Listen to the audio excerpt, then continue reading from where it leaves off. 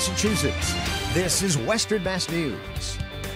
Today, Governor Maura Healey announced new proposed frameworks which could reshape how students learn about physical and mental health in the classroom.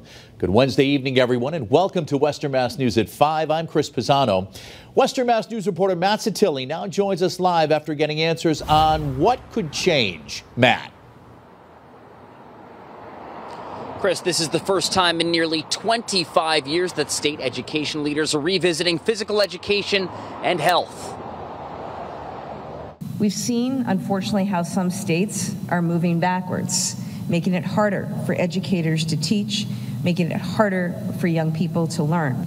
But that's not how we do things in Massachusetts. On Wednesday morning, Massachusetts Governor Maura Healey gathered with elected officials, the state's Secretary of Education, LGBTQ+ advocates, and students to discuss a proposed framework to update the health and physical education curriculum in the Commonwealth. The framework was last updated in 1999, and Governor Healey says a lot has changed, including technology, social media, and knowledge of physical and mental health since then. Our young people have experienced a real surge in documented mental health conditions, and we owe it to them to empower them with resources, with knowledge, with the tools they need to be successful. Another big point of discussion included in the framework, recognizing the needs of the LGBTQIA+ community. These updates are also inclusive.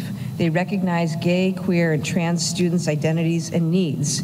That's important, and it's not something we're going to shy away from. Something that Massachusetts Teachers Association President Max Page tells Western Mass News may not be received well by everyone. And look, let's be clear, one of the things in particular that will be controversial, hopefully not too much in Massachusetts, but around the country, is that it recognizes the health issues and concerns related to our LGBTQ+ youth. Some of the other topics in this proposed framework include mental and emotional health, personal safety and dating safety, substance abuse or misuse, and gender, sexual orientation, and sexual health. Each school district can decide which parts of the curriculum to teach to students, but Page adds, we expect that our members would take these as the basis and develop them for the needs of their students and their districts.